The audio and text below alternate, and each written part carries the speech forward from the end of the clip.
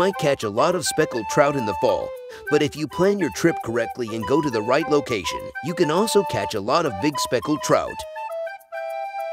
These types of spots can catch a lot of trout and work regardless of where you live. Where to catch big speckled trout?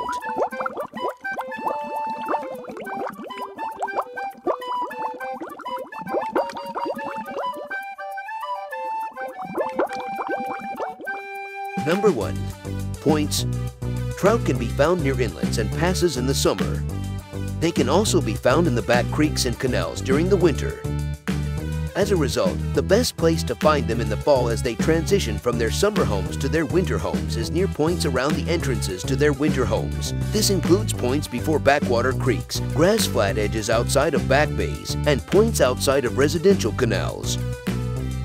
Points have a lot of current flow around them, which sweeps bait by, making for an easy meal for big, hungry trout.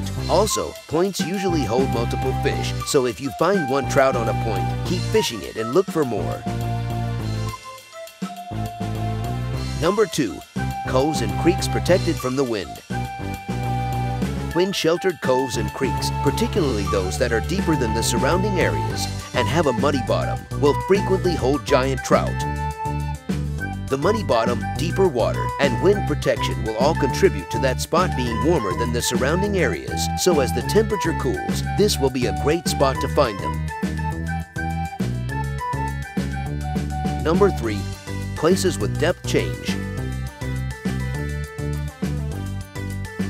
Look for trout in water that is 4 feet or less in the morning hours. As the sun's energy heats up the water column, the speckled trout will move to deep water to stay cool.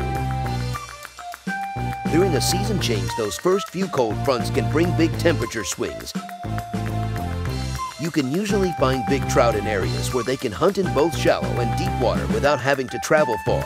Edges of grass flats and creek mouths are 2 places where depth changes occur.